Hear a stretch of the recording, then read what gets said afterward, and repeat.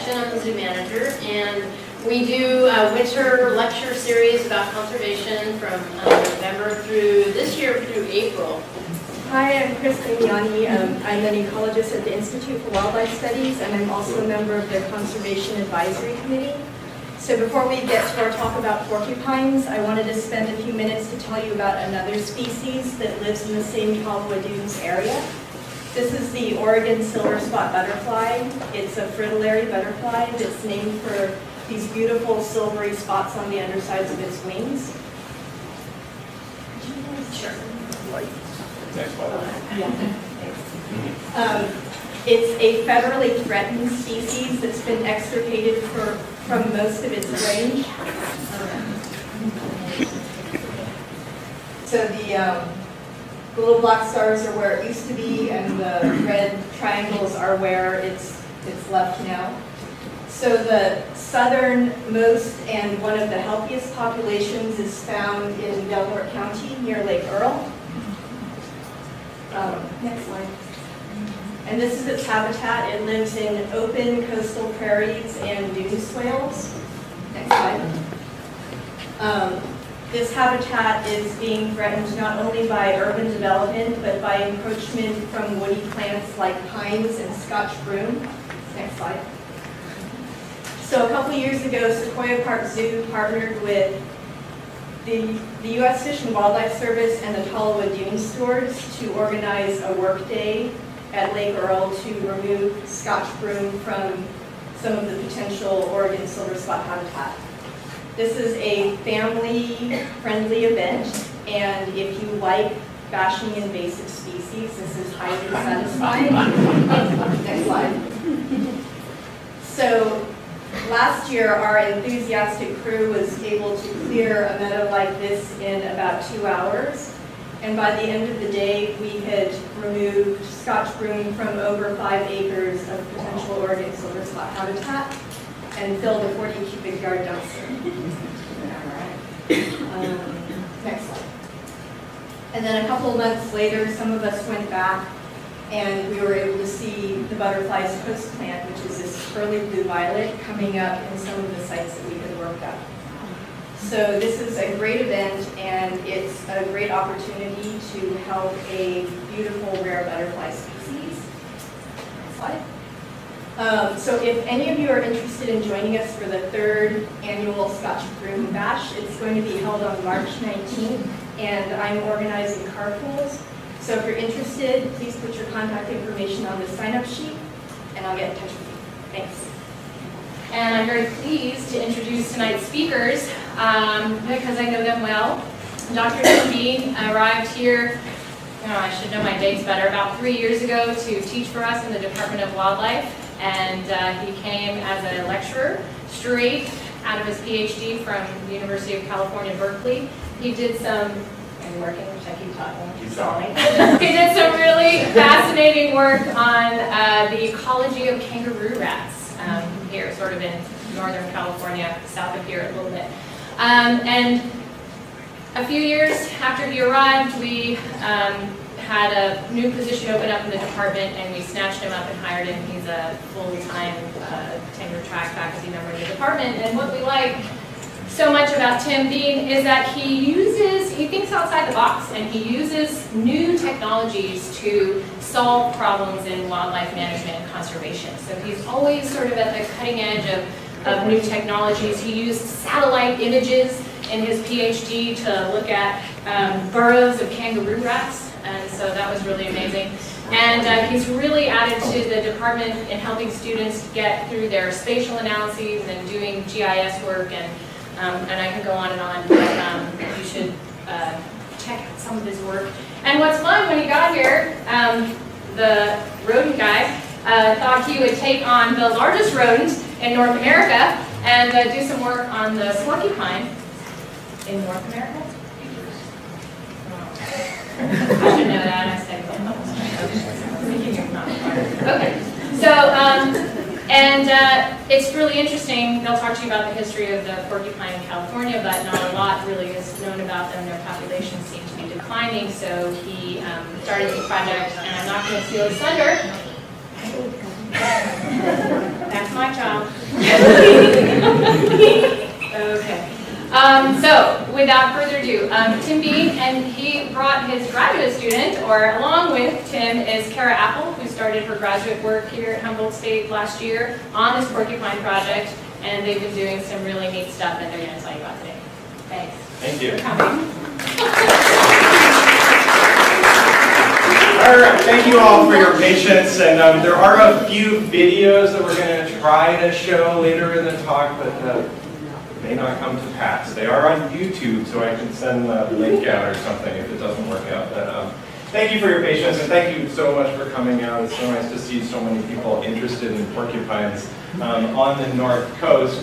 And yeah, Cara's here because she has done all the work. So she will tell you all about the really interesting stuff that she's been finding out in the Tolowa Dunes. And we'll show you some pictures from the Tolowa Dunes, but I just want to reiterate, it's an incredible place.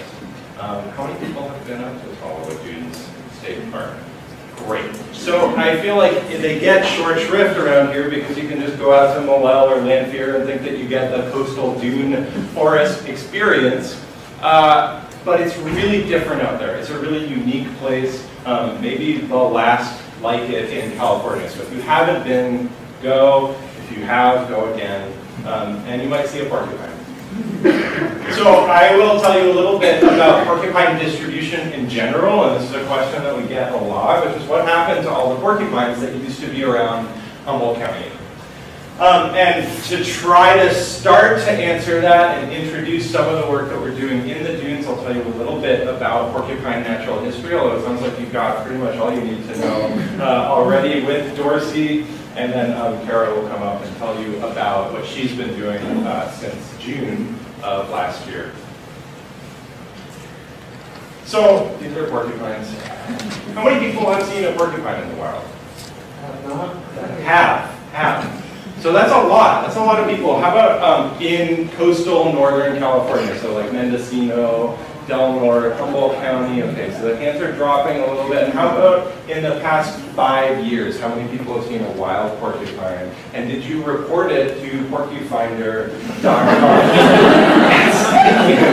If not, when you get home tonight, we really would love to have those sightings. I'll show you more about that in a minute. It seems like that's a pretty common story these days, is that people used to see porcupines in this area, and they don't see them as much anymore. Whether live or roadkill, which is probably the most common way that people see porcupines. And interestingly, so this is porcupine distribution from amazingly northern Mexico, incredibly dry, hot climates, right, desert Southwest, up to my home state of Massachusetts, all the way up into like Timberline in Alaska, and then down into our wonderful state of California. California is kind of an enigma.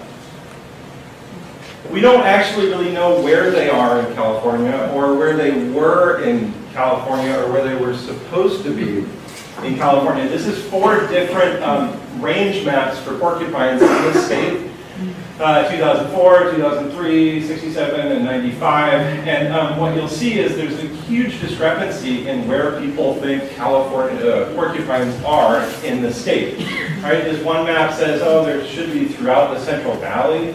Right? A lot of them are suggesting sort of distributed around up in these mountainous areas, higher elevations. Is it just one of these maps that says they're native here, or 2 of them? Okay, so the California Wildlife Habitat Relationships database, this is from California Department of Fish and Wildlife, and then this other one says that they might be native here, and the other 2 say no. So we aren't really even sure if they're supposed to be here or not. And in fact, the only study that I am aware of porcupines in northern coastal California is this study done by this guy, Yoakum, who was a professor in the wildlife department.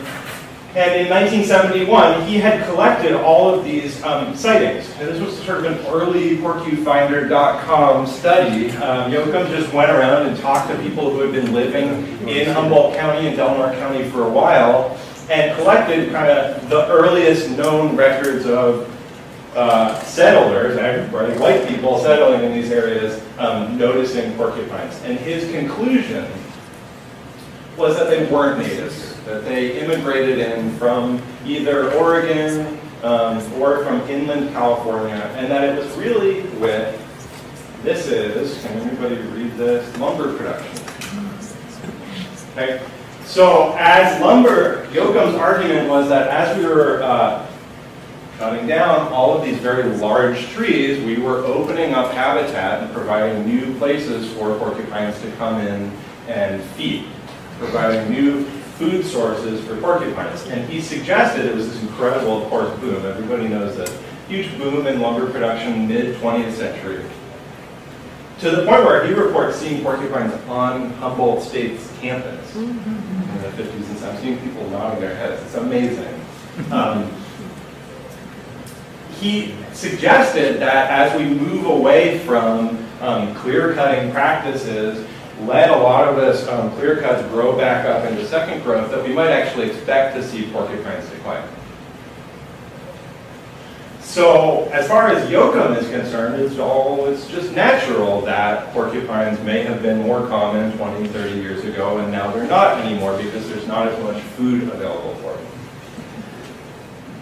I don't really buy that. I don't know if Cara buys that either. I think we're still trying to work that out, but we decided first, let's try to get a good idea of where they are now. So with very generous funding from the Sequoia Park Zoo, we started this website, porcupiner.com, printed a bunch of flyers, put them up in all of the places we could think of, from vets to sporting goods stores and grocery stores and things like that. And please, if you do see a porcupine or if you've seen a porcupine in the past, we're just trying to get general information about where they're found in this area. And so far we've had over 80 responses. This is the general map. We also get people sending us photographs of porcupines, which is wonderful. It's like the best emails that I get every day. People sending me photos from the field. This guy has incredible long guard hairs on his head. But you can see somewhat of a pattern. There are really two hotspots. And the first one is down in this area, down in the Bear River Ridge area. There are rumored to be porcupines down there. I've gone out a bunch of times trying to find them, but have not seen any. But they do seem to be down there in maybe low numbers. Overwhelmingly, the porcupine sightings that we get are up in Crescent City, and specifically Sequoia Dune State Park. Okay. So this is sort of where we were at about 2 years ago when Cara started thinking about doing her master's work here and thinking about what kinds of research she might want to do. This notion that porcupines are declining, we have some general idea of where they are now, but we really don't know why they might be declining or really where to start. And so what we first did was try to think carefully about porcupine natural history and what might be affecting them on the coast that's not affecting them elsewhere. So I'll just walk you through that to give you a sense of how porcupines generally perform in other areas. And the four things I'll introduce, there's plenty of other things to talk about, but these are the four that we think are really important. Diet, and part of their diet leads to this really strong drive and need for sodium. So if people have had problems with porcupines, this is an issue in a lot of other areas where people's cabins and fuel lines and things get gnawed on. Anything with salt on it basically may be subject to porcupine damage. Reproduction and predation. These are kind of the four things that come up somewhat frequently when we start talking about why porcupines might be declining. Okay.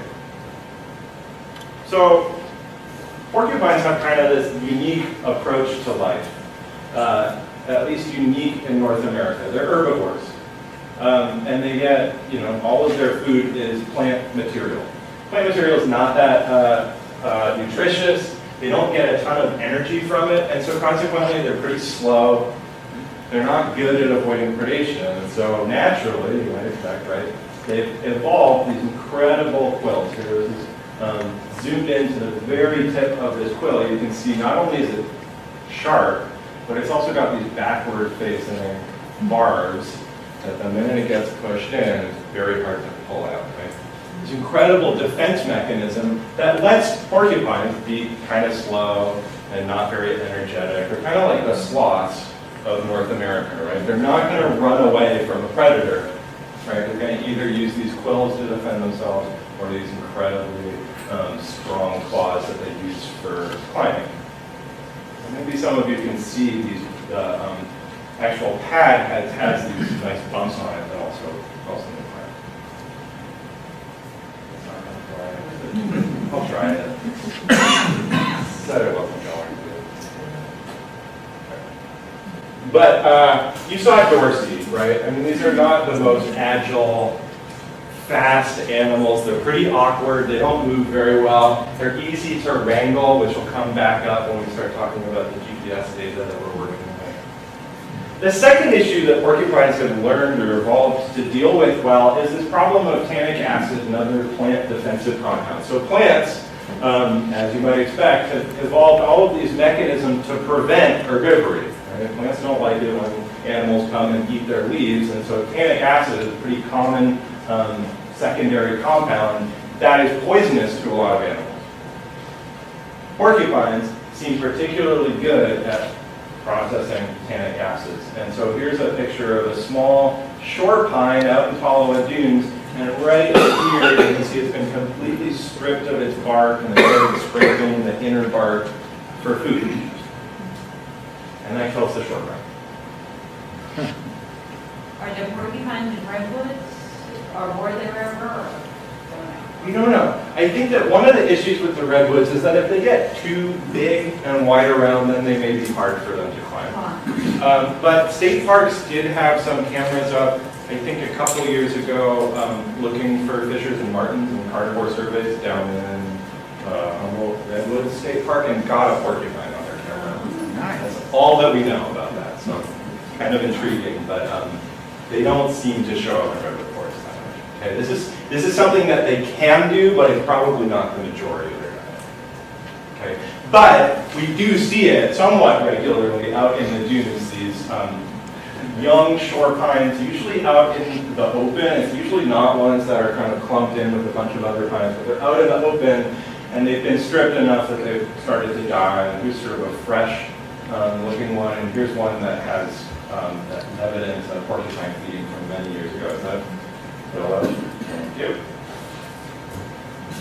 Okay. So this is what they're eating, right? They eat leaves, they eat bark. They seem to be able to survive on bark in most places in the winter when there's not a lot of green, leafy vegetation available to them. They'll rely on these bark resources to get them through, but it's not particularly nutritious. And even porcupines may be poisoned by those tannic acids eventually.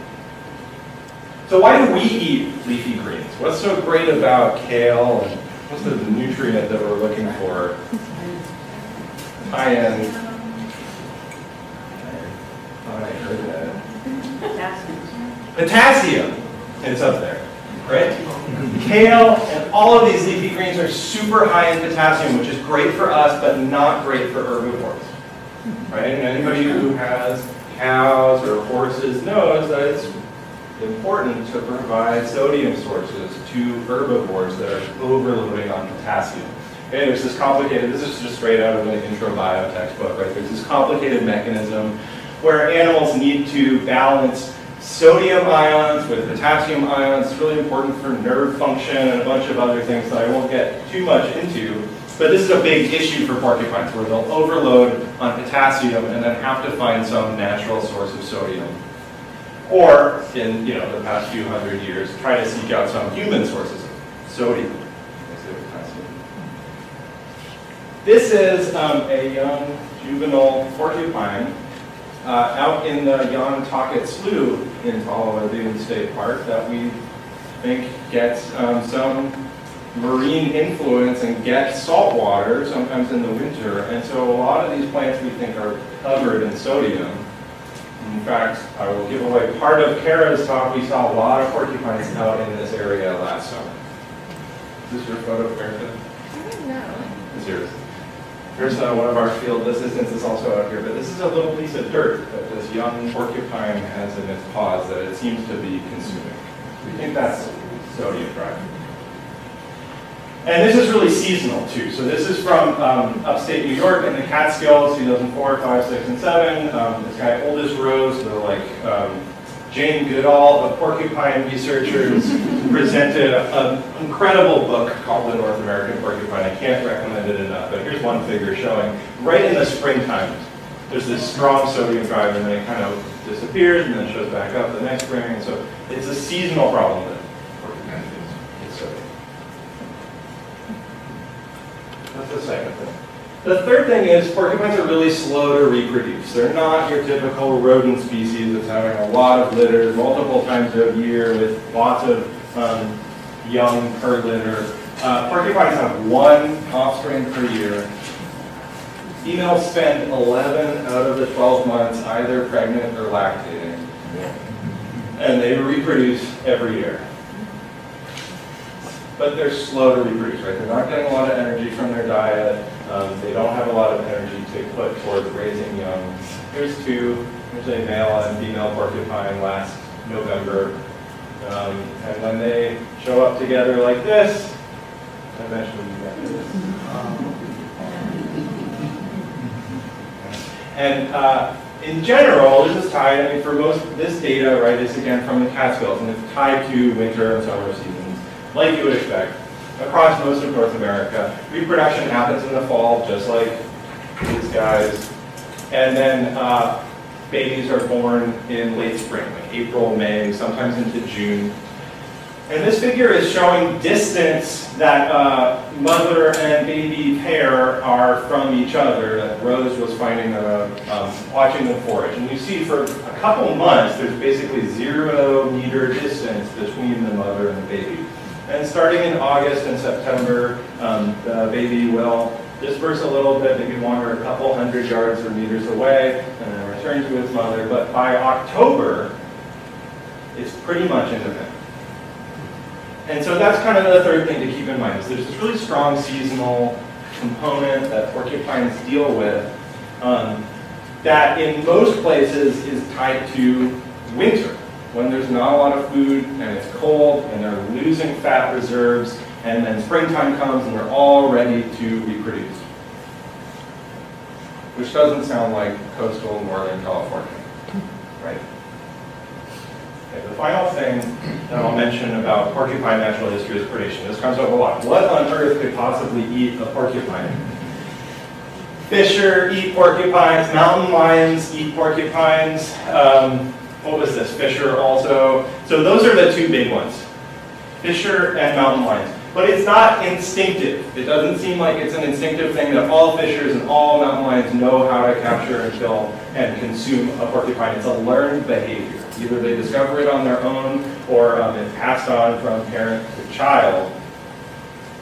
It's a complicated process to flip a porcupine over and then kill it from the underside. I've heard anecdotally that coyotes can also figure out how to do that, but we have certainly not observed that out here. And that's all I'm saying. Cara?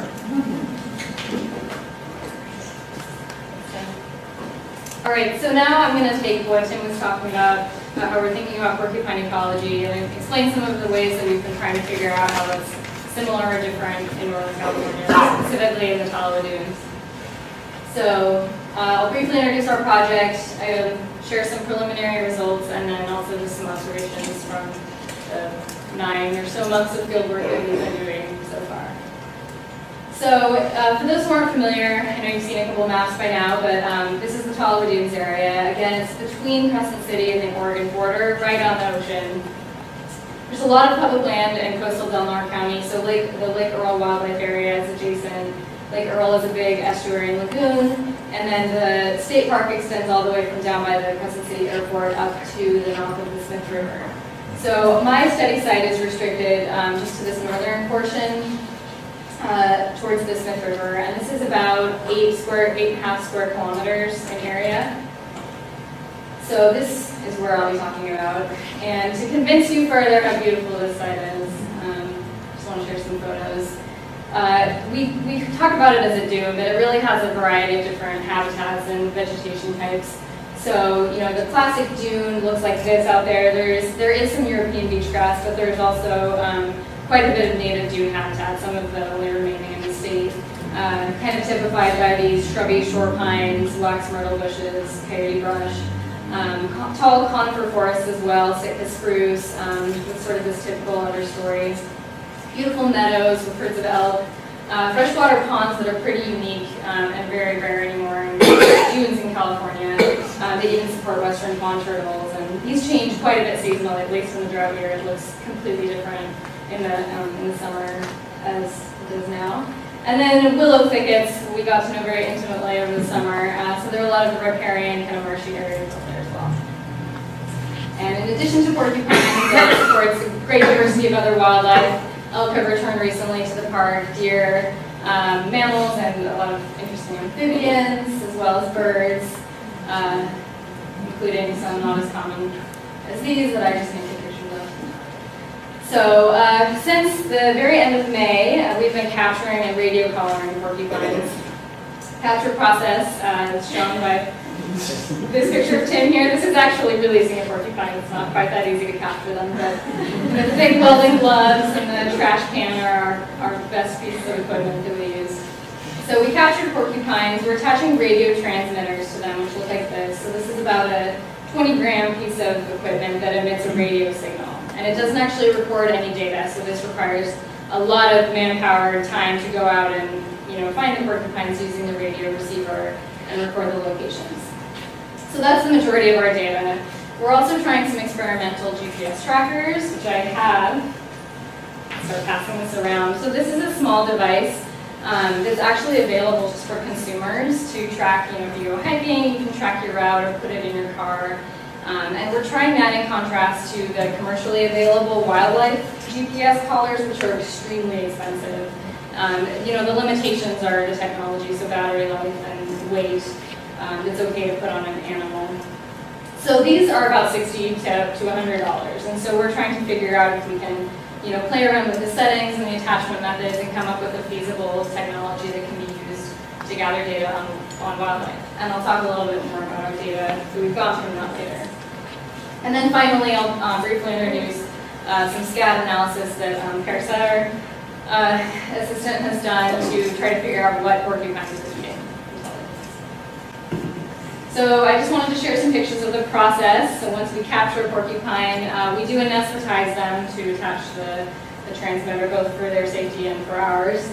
So this is one of our females that we are processing out in the field. Just some of the hazards of handling porcupines, even when they're anesthetized. You can get stuck with quills. Oh. You try to pick up a porcupine. This is actually the radio collar. You can see parted between the quills, and the transmitter is just a small device underneath the chin. We do get a chance to see these animals pretty closely, which is really neat. If you were able to see Dorsey up close, you could see her orange incisors. So this is typical of rodents, and they continue growing throughout the animal's lifetime, and that orange enamel keeps them strong for chewing bark and things like that. I'm always fascinated by how densely packed the quills are. It's always neat to see in person. So we were very successful. We captured and radio collared 16 porcupines, 10 males and 6 females. And once we have the collars on, like I mentioned, these are just radio transmitters, so we have to go out and track down the animals. So we spent all summer wandering around the dunes with antennas, tracking down all of our porcupines. I had amazing help from several students. And these are our results, if the video will play. I've tried so many ways to display this visually. And then a couple days ago, Tim came up with this amazing video. Basically, it's like my entire thesis in a minute and a half. So this is showing all of the relocations, the visual relocations. So each time we saw one of our colored porcupines all summer, and each color is a different animal. So when a new color pops up, that means, oh, we just colored a new porcupine here, and now each time they pop up on the screen, that's a day. So this day we only got one. This day, a few are showing up now. So it's really neat to watch. I think we're into the middle of July now. Just watch through the summer where the porcupines were, and you can sort of see the points accumulating into what will eventually become their home ranges in our analysis. So a few interesting things to point out here. This one animal seems to be traveling up the peninsula towards where he would spend most of the summer on an island in the Smith River. Another interesting thing is just the amount of overlap in these points. You know, a thing in the literature that we found a lot is that porcupines don't overlap a lot in their home ranges, particularly the females don't overlap. And if you look at these, actually only this black one here is a male. The rest of these in this northern area are all females. So there's a very high amount of overlap in what we're seeing in their home ranges, which is really interesting. Again, these just represent the animals that we have radio collars on, and so we can go out and find. There are, you know, of course, a lot of other animals out there that we saw in addition. So we're into February now. If you've been, I think it's about, I think we stopped. So if you can see at the end there, there's sort of a pattern in the points shifting out towards the dunes, and I'll show that a little bit in a little bit more detail. Basically, that was our summer and fall. So this is to summarize. You know, we got over 500 locations of these 16 animals, and in addition to that, we had 95 sightings of uncollared porcupines. That's not 95 individual animals, but you know, when you're out there tracking through the dunes, you come across porcupines a lot.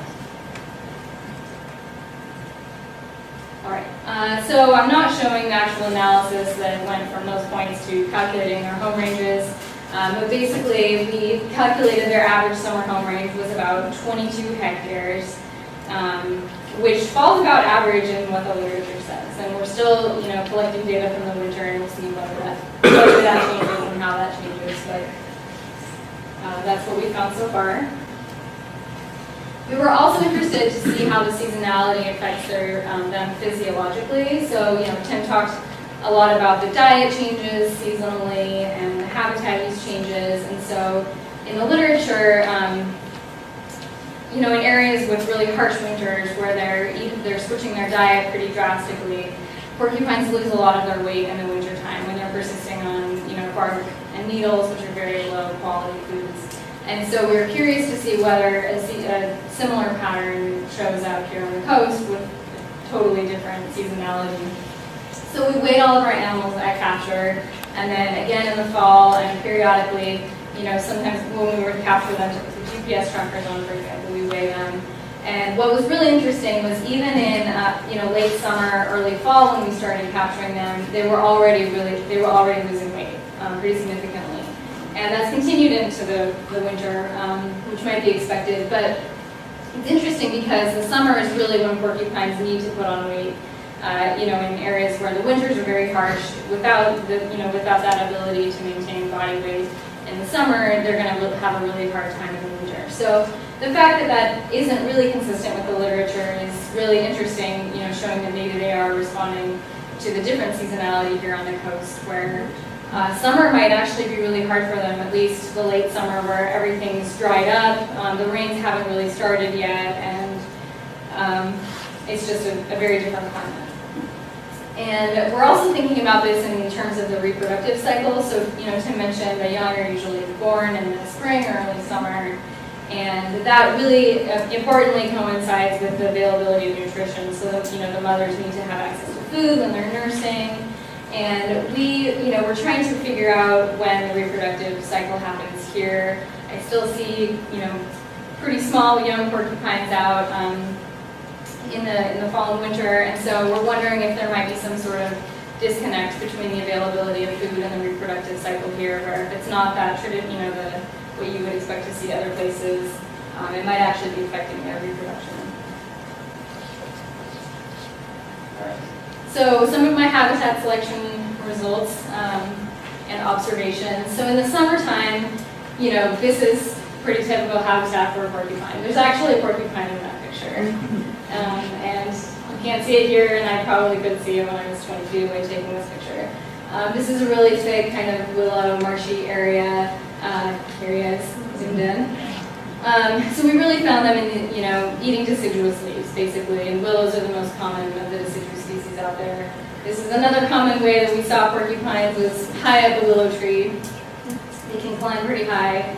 You've seen this picture, so this is again in the Yontucket Slough, which is a brackish area connected to the Smith River is mostly dry all summer. It's distinctly not dry right now.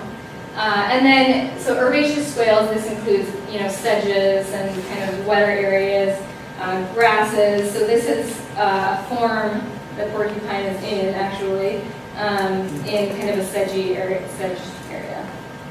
So that's what we saw all summer, kind of in the willows and the wetter areas. In the fall and winter, it really started to change. So the willows lost their leaves by about November, and there really wasn't any food in those areas for porcupines anymore. And so we started seeing them grazing, which is really interesting. It also means it's a really good time to go up and try to see a porcupine. I often would see them before I would even get out of the truck when I drive up to the gate. So this is right next to the Nantucket Cemetery. This is a porcupine grazing in the grass. They've also shifted more out towards the dunes and towards the conifer areas. So this is a porcupine perched at the top of a little shore pine. This is actually that same porcupine eating a wax myrtle. So wax myrtle is an evergreen shrub, so it still leaves in the fall and winter out in the dunes. So we've definitely noticed some seasonal changes. No. It's the coolest video. This video is on YouTube, right? Yeah. So in order to kind of further understand the microhabitat use of these porcupines, we're experimenting with the GPS trackers. Is that still going around somewhere? Got it. So these GPS trackers have a battery life of a couple weeks. And that means, we have to keep going out there and switching them out. Porcupines are a pretty ideal species to test this on. It's not something that's as wide-ranging as a wolf or something that's hard to recapture as a knock-on effect. Okay. So we have an animation of GPS locations that we obtained from a porcupine. We had a GPS tracker on a female for 4 different periods throughout the summer and fall. And if you go on YouTube, you can see these points animate. Basically every 10 minutes we took a point for each, about 2-week period we had it on her. And you can follow her route throughout the dunes. It's really interesting to see how it changes from summer to winter. This was really important to us because we learned about some areas they were using that we wouldn't have known they were using without the GPS tracker. So, the amount of time we could get thousands of GPS points, we could only get out there maybe, once every couple days to actually find her. And so we found she was using an apple tree that we hadn't known about. We found she was using a patch with a den, or we found another porcupine, but we didn't know she was using that patch. So it's given us some really interesting and promising results. So that's something we're continuing to work on. This is still from the beginning of the video, and we'll continue. This is, again, an overview of what that data looked like. So the red are the telemetry points, and the gray are all the GPS points. So, if we had only had the telemetry points, we would have missed a lot of information about this. So moving on to the diet analysis. Again, this was work that Cara did and is still doing. This is the summer work. So we collected scats, these are porcupine scats, from known individuals, so from our collared animals, so that we could compare across animals and also in the entire population, or the population of our collared animals. And Cara was able to look microscopically at the contents of these scats and compare it to plant reference materials and identify what they were eating. So the main thing that came out of this is that they were eating willow leaves, which is very reaffirming to our observations from the summer. So that's what the dark green and the light green are 2 different species of willows. The last bar here is really the important one. This is the cumulative for all of the porcupines. The other bars are individual porcupines. Some other interesting things to point out that we found, they were eating apples. We only really found one apple tree out there that's kind of a remnant from an old homestead, and we found an apple with some porcupine chewing on it. They were also eating wild cucumber, also known as manroot, and this is what the fruits look like, which was really interesting, at least to me. I hadn't really expected that. And then various other, native herbaceous things and bark. We did collect winter scats, and we'll be doing analysis on that, so it'll be really interesting to see how their winter diet changed.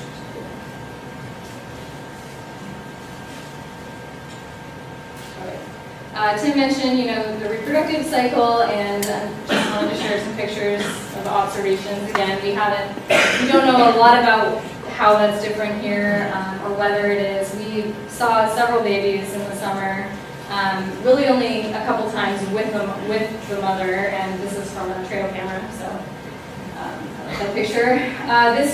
This picture was taken just 2 weeks ago. My assistant John and I came across this baby porcupine out in the dunes. It seems like an unusual sight in late January, but again, we don't really know how old these animals are, and then this guy was probably back in December. So they are reproducing out there. I mentioned earlier about a porcupine using a burrow, and that was a really interesting thing that we found this summer, just kind of anecdotally. We would find them, you track down the signal, and then you spend the next half hour trying to find where the porcupine actually is, in your immediate vicinity. And often they would be underground or under downed logs or under like an overhanging bank. And some of these, we're not sure if the porcupines themselves are digging these holes, but they're definitely using these structures. And so, thinking about the existence of this type of structural diversity out there is maybe being really important for porcupines in providing shelter. This is a porcupine back in this hole. Another structure we found them using was an old beaver lodge. So in the Nantucket Slough area, which was dry all summer, we were able to find an old beaver lodge. We put up a trail camera. Found several porcupines actually coming in and out of the beaver lodge, as well as, probably can't see this very well, but this is a mink and a long-tailed weasel. There's also a possum, several other rodents using the same structure. So A mink? A mink. Is that wild or is that feral? It's wild. Yeah, they're native. Native? Yeah, we have several native here. I can turn it back over to Tim. You can take that first one. I can take the first goal in our future plans is for me to finish my thesis. Put it down up there, Tim. Thank you for your attention. So this is the first year of hopefully a multi-year study. Porcupines are not listed as threatened or endangered. There's not a lot of clear funding sources for them, so it's really great news to hear that the zoo is going to continue to fund this. Not just for my own benefit, but it's been great. We've had a ton of undergrads come out and get to see these porcupines and how they work in the dunes. And it's rare to have a mammal that doesn't just immediately run away. That's trying to find it. And so to have that opportunity for Humboldt State students is great.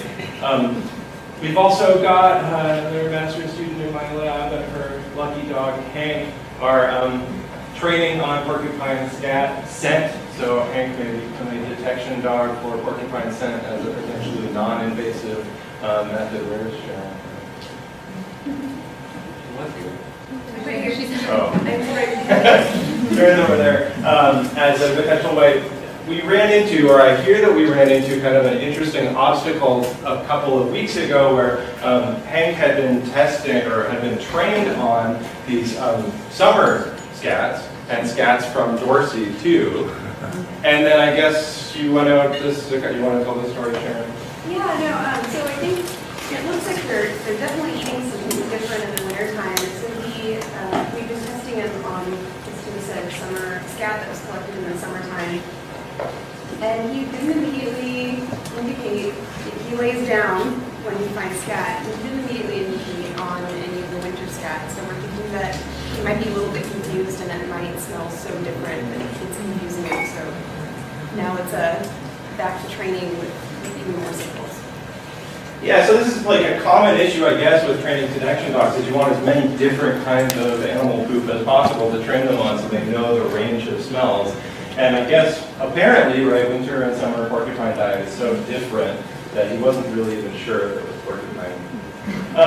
But this gets back to, I want to get back to the original question, which is what's happening with porcupines in California? And I'll lay out a couple of ideas. One is this Yoakum idea that as trees are growing back in, as we get more second growth forests, there's just less food and less habitat available for porcupines. And that's kind of more of a natural decline back to earlier densities that were more quote-unquote natural Predation is another possible explanation. Mountain lion populations are certainly increasing, and locally fisher populations seem to be doing pretty well. So that may be having an influence on populations of porcupines, at least locally. It can't talk about this area without talking about illegal cannabis trespass grows and the amazing amounts of rodenticide that are being put in our environment. And porcupines are rodents. And so it would stand to reason that having access to lots of rodenticide may be causing issues for porcupines. Those are the three, I think. We really don't know. And so this was kind of a first effort to better understand porcupine natural history in this area, get the skills that we need to know how to study these things, and then hopefully expand into other areas to try to start answering this sort of more important question about what's going on with them. So with that, I'm going to thank a ton of people, including all of the undergraduates who have volunteered on this project and were interns over the summer, Cara's graduate thesis committee, many people in the community who have done all kinds of different things to help support this project, whether financial or otherwise logistical, including funding from the Sequoia Park Zoo. So, and thank you for your attention, and we will gladly take questions. Thank you.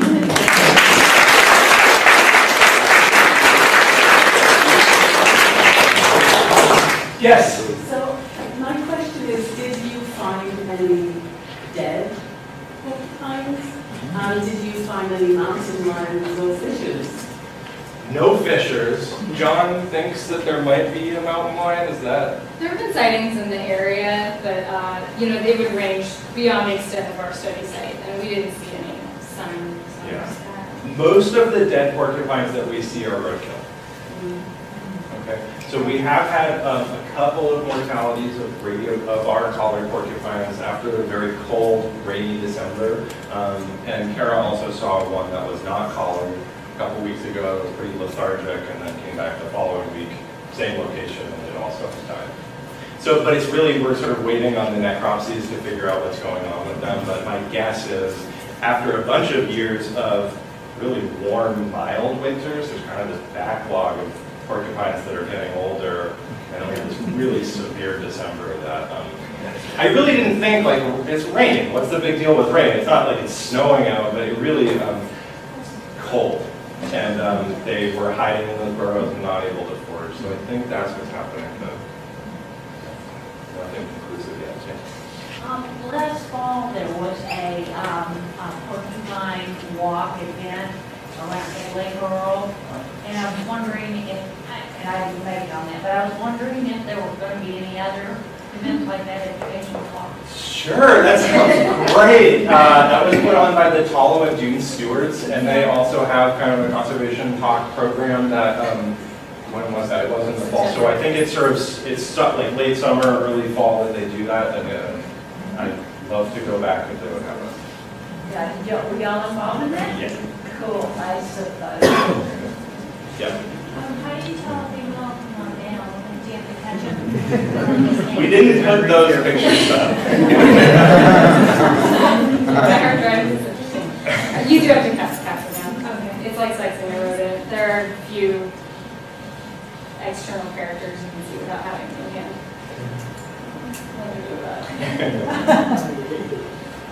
Yeah. So porcupines move a lot throughout the year, and these tunnels that they're finding, the burrows, is it thought that they're continuously making them, or going back to previous ones that they've used before, or just straight up taking them from other animals? I would say maybe more the latter. Our New World porcupines here are known to dig a lot. The Old World porcupines in Africa do, which is really interesting. But I think that they're probably using either existing burrows from other animals, or kind of just taking advantage of natural overhanging, maybe root cavities or overhanging banks, and through continued use, kind of maintaining them as burrows. They do have big sharp claws, like they could dig. I wouldn't really call them tunnel systems. It's more like you poke your head down. They can get pretty extensive inside, but it's sort of mostly like a dead end, kind of a dry place to sleep. Hypothesize what's creating them in the first place? I I mean, muskrats or Coyotes. might be digging. Or the porcupines. Yeah, porcupines, they could be. But it's pretty intense. I mean, some of these burrows have like hundreds of old scats around them. Yeah. So it's clearly they're using them for a really long time, and clearly they know where they are within their home range. So they're like coming back. Yeah. Yeah. How old? Sure, go ahead. How old do they live to be on average? Maybe in general. I mean, I know you 10 probably to 20 don't. years in the wild. What was that? 10 to 20 years 10 to in the 20, wild wow. is what I've read. Yeah. How do you capture them? Very carefully. With the short answer is with the trash can. Basically, we're just kind of wandering around. And the nice thing about this system is that there aren't a ton of tall trees that they're going up to the top of and feeding for 2 weeks at the top of that. They're spending a lot of time on the ground and wandering from willow patch to willow patch. So it's kind of opportunistically. So you just slam them.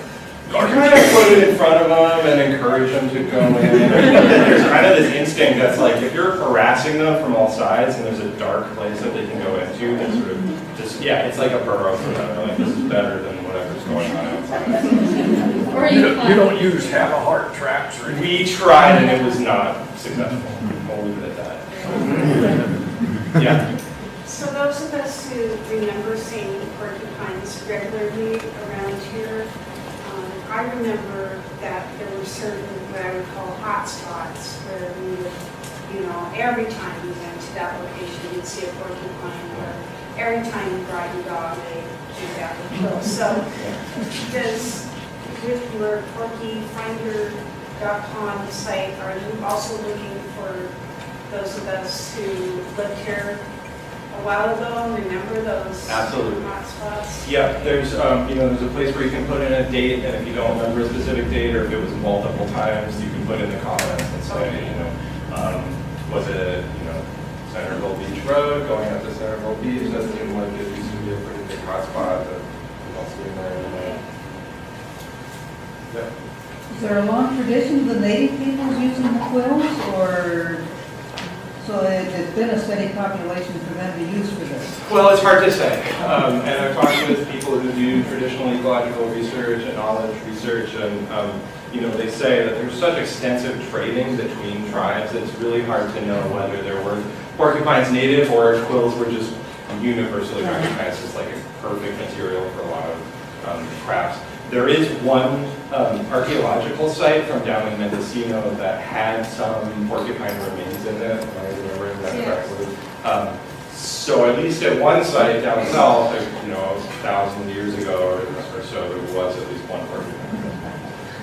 The other thing is, so the Yoakum paper where he had all the reports and said that there weren't porcupines here until the timber industry, he also had reports from as early as 1900s. So, I mean, his thing was really about the density of porcupines. I think, even his data showed that there were a couple of porcupines at least.